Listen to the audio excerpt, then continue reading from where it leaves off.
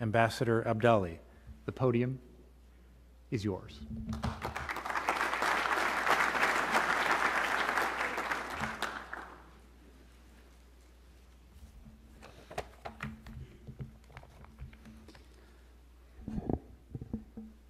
A very good evening. Honorable President of NDU, Honorable Chancellor Dr. Michael Bill, Honorable Commandant Brigadier General Harford Dr. Jack Gowden, distinguished faculty, distinguished participants, dear alumni, friends, ladies and gentlemen. First of all, I'm extremely delighted to be back on campus and to see the distinguished faculty of NDU, friends, and I'm foremost honored by the selection to be added in the NDU's International Hall of Fame.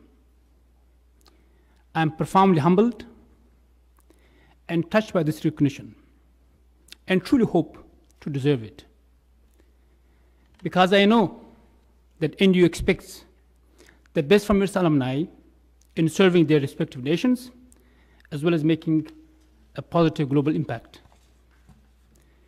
Indeed, I owe this recognition to the hard work of my faculty. I only see two, Dr. Skeets and Dr. Marks, from whose many lectures, class discussions, research projects, as well as invited guest speakers, I learned a great deal.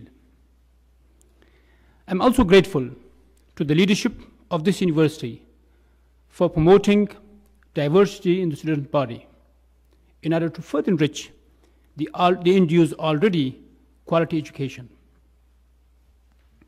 During my time at NDU, as much as I learned every day in and out of the classroom, I tried to give back as much as I could.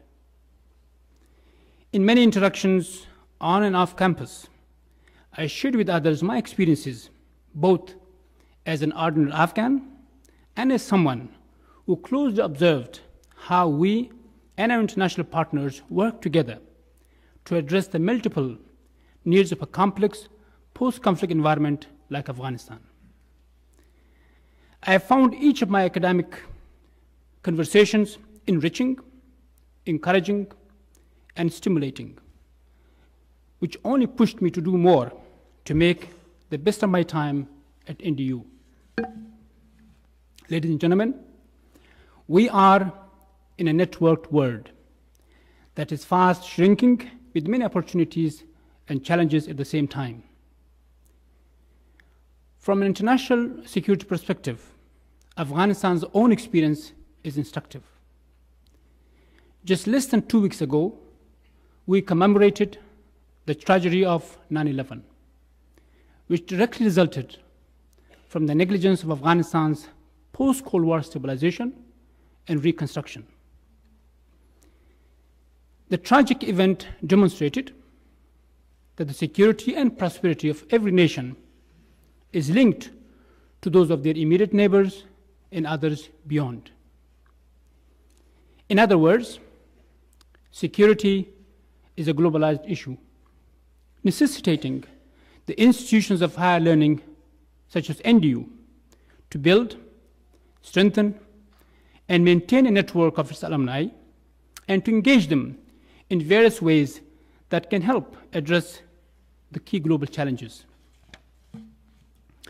Knowing that Afghanistan's neighborhood still remains the epicenter of terrorism and radicalism, I'm delighted that the Near East and South Asia Center at NDU promotes research on the causes of instability in Afghanistan and hosts or co-hosts conferences and seminars to discuss how the security challenges of South Asia could be addressed.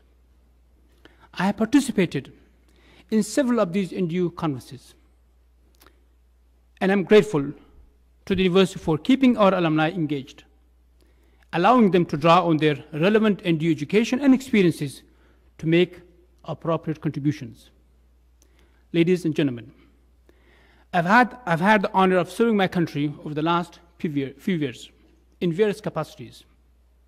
I acknowledge with gratitude that the education I gained at NDU has enabled me to help Afghanistan in my little capacity, in partnership with the United States, in ways that I could have hardly done without NDU's education.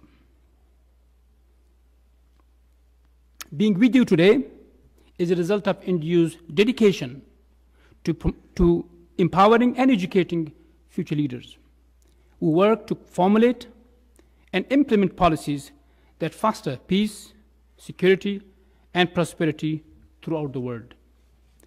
Once again, my sincere thanks go to the visionary, leadership, and devoted faculty of the National Defense University for honoring and recognizing me today. This is yet another lifetime memory that I'll take away as a reminder to do even more for making our world a safer and better place for all. In the months and years ahead, I look forward to staying in touch and remaining academically engaged with the university. Thank you very much.